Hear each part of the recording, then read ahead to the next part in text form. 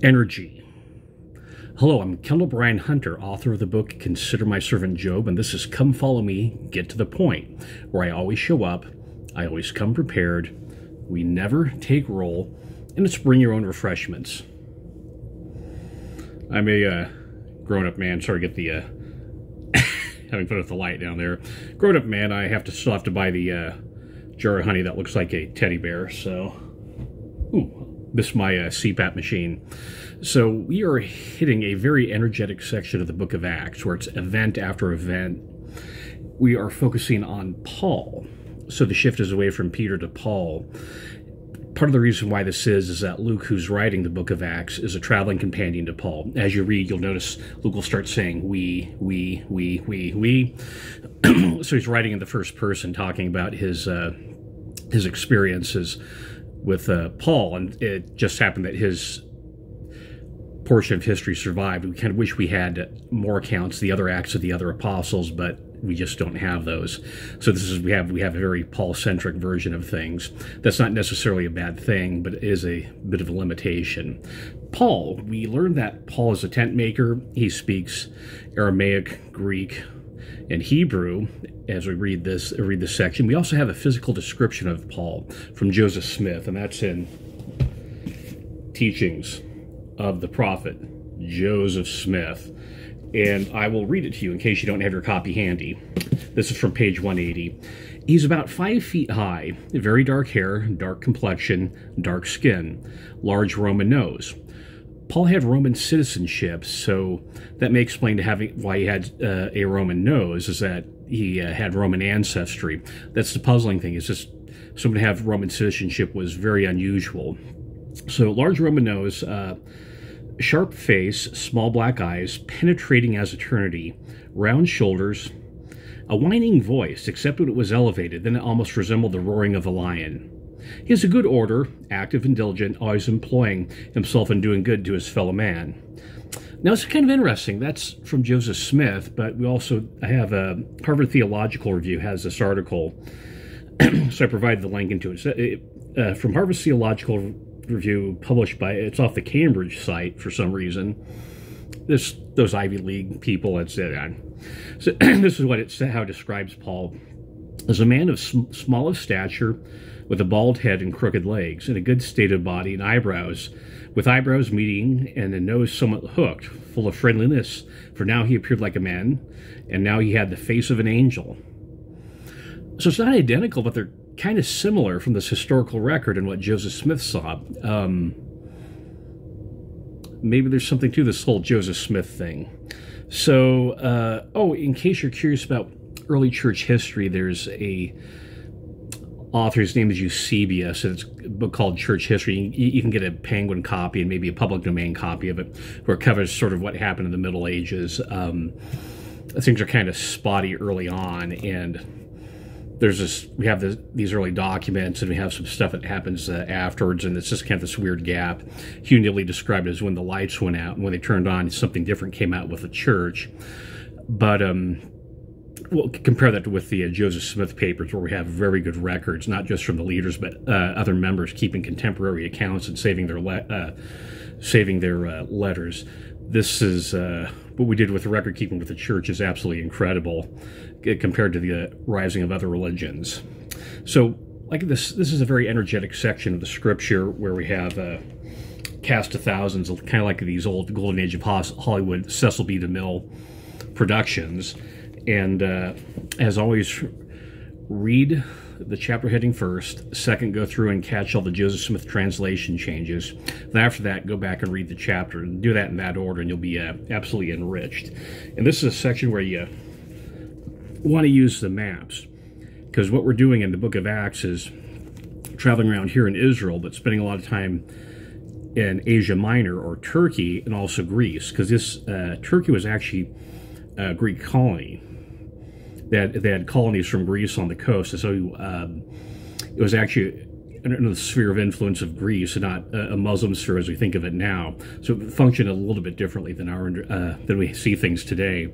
And these were very the area where he traveled. There's a unification coming from Alexander the Great, which is the reason why we have all the New Testament in Greek, because of Alexander the Great's influencing and providing a lingua franca to the area. So there's no way to do a good get to the point. So I'm just going to rapid fire talk about some of the events that happened in here, and as you read them, try and catch the things I missed, because it's just impossible to cover this all in a get to the point format. So you have Paul meets this damsel, and she has divination, and she follows the apostles and the leaders around saying, yeah, this is a true church, this is the true church. So Paul finally has to cast the devil out of her.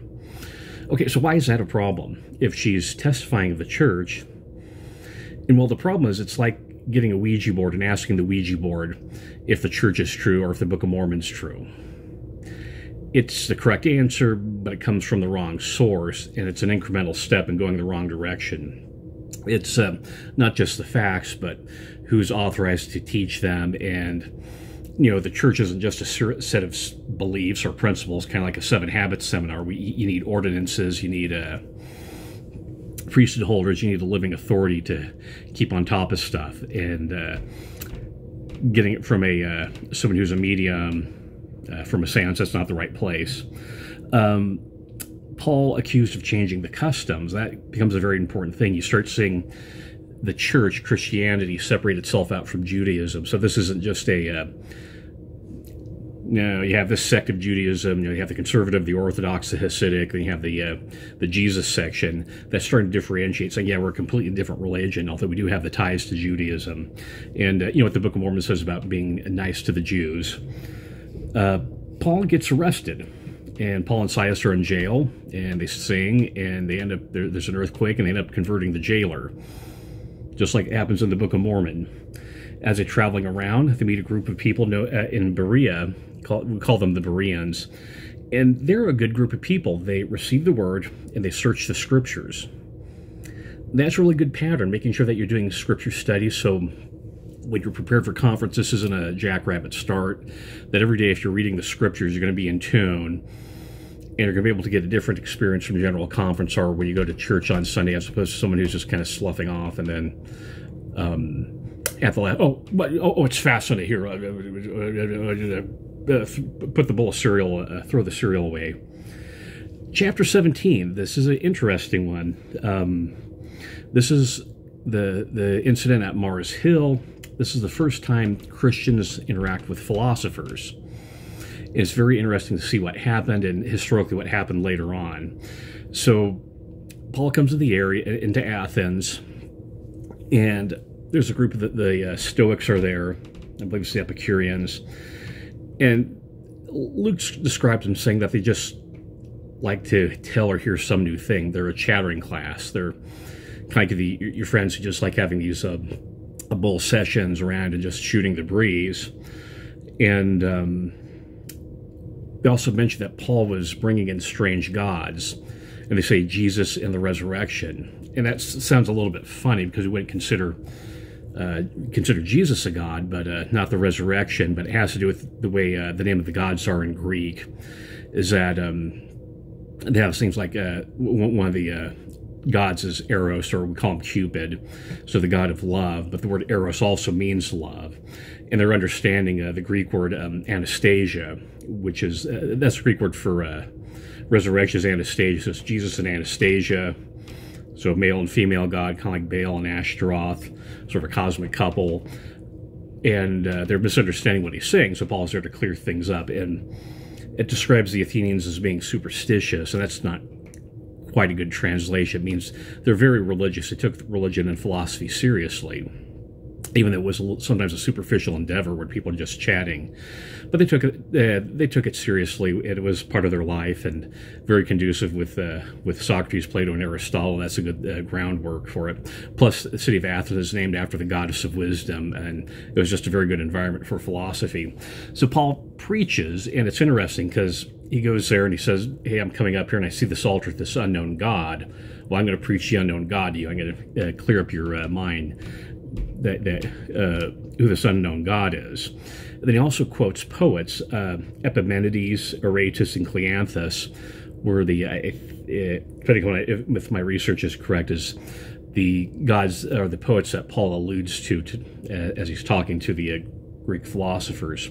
He talks about how God's there, he controls our life, that we're all children of God. And then he starts preaching the resurrection. That's when everything just falls apart. And it had to do with Greek ideas about the body. You can read about this in the Plato's Dialogue. I think it's the Phaedo, Phaedo. There's a book called Four Dialogues by Socrates, or the Trial and Death of Socrates. I have a copy of it. Oh, no, I don't. I want to dig it out. Where it has a copy of that dialogue where Plato talks about, through Socrates, talks about his ideas about the afterlife and what happens, but you just did not have a physical bodily resurrection. And that really bothered the Greeks, because they just did not like the material world. They thought there's something wrong with it, you need to get rid of it. And then Paul says, hey, we're going to resurrect with a physical body. And it's like, no, so next thing. Now here's another event, is Paul heals with handkerchiefs. Is that he has these handkerchiefs and he hands out and they heal people. That's interesting. Parley P. Pratt talks about this in this book, Key to the Science of Theology. And what's that? Where's that at? Chapter 11 in Key to the Science of Theology. But also in church history, it's called the Day of God's Power, and just a lot of people sick. So Joseph Smith went around and he was healing people, but there's more people need to be healed. So what he did is he took a handkerchief as his and he gave it to Wilford Woodruff and said, just take this handkerchief, take a handkerchief, his was red, and then I believe, then just rub it on the face of people in a way to heal them. So it's not exactly how we do healing, but Joseph Smith authorized it. And you see the pattern here in the book of Acts that you can heal people with by rubbing their face with the handkerchiefs. And Wilford Woodruff did it. He was successful, and he kept the handkerchief sort of as a bond or a memento between him and Joseph Smith. So gifts of the Spirit, there's diversities of operations. We have the oil and anointing, but also healing people this way was also an appropriate way to do stuff. So what happens? Healing with handkerchief. Another thing is Paul is preaching this very long sermon. It just goes on and on and on. And there's a young boy named Eutychus. He's sitting up in the loft and he just finally nods off. He falls down off the loft and dies. So Paul stops what he's doing, raises Eutychus from the dead, and keeps on preaching. So this is probably the first instance of someone being bored to death. But it's also the ironical thing is that Eutychus' name means good fortune or lucky or fortunate. So, yeah, he certainly was by being raised from the dead. So chapter 20, verse 28, Paul makes a reference to the apostasy. And, make sure that's part of our message is there's a restoration because there was an apostasy. So, and we discuss that a little bit later on. So I'm running out of time. So chapter 21, Paul travels to Jerusalem, he gets these funny voyages. He gets shipwrecked later on. He goes to the temple and participating in the Jewish rituals, and that's kind of the problem. We're different, but we're sort of backtracking with things, and we're not quite dividing. We're going to go back there. And he gets accused of polluting the temple by having Gentiles come in. So there's this big riot, and what happens is there's just a lot of chaos. People saying one thing, someone says another thing, and it comes up that Paul speaks Aramaic, which was the common language at the time. He also speaks Greek, because he's writing in Greek, and then he also speaks Hebrew as a Jew, because most of your friends who are really observant Jews would go to yeshiva, so they speak Hebrew, understand Hebrew. So, yeah, very multilingual person. So that's sort of the cliffhanger we leave with this one, chapter 21. And next week we go on to Paul's sermon. So here's the Christ quotient. Ooh, going a little bit over. First of all, how vibrant is your spirituality? Because you're getting a vibrant life. That's what happens when you come unto Christ. Your life changes around. You have different priorities. It becomes very energized as you honor your covenants by following Christ. Also, what's your source of spirituality? The arm of flesh? Are you relying upon demons? Evil spirits to influence you? Or are you relying upon Christ? Read section 50 about the dangers of evil spirits tempting us in our teaching situations. Section 46, also being seduced by spirits and doctrines of men. At one point, some of the converts take some of their books and they burn them. So we don't advocate censorship. Free speech is paramount, and free speech does not include fraud, libel, slander, or anything like that. It's just, this is basic understanding of free speech. But is it time to clean out your bookcase, your DVD case, look at your music? What things are you watching that are influencing you negatively? Do you need some house cleaning? Are you reading stuff that's drawing you to Christ? Another one is, are you studying languages to make missionary work a lot easier? That you get called, for example, two of my friends from my mission have been called as mission presidents, and primarily because they served a mission, picked up a language, they kept it up, and they were called as mission presidents because they had that language ability, and that's making that will enable you to do better missionary work even if you don't go to a foreign country.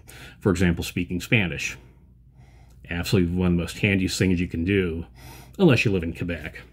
The last point of the Christ quotient is the resurrection.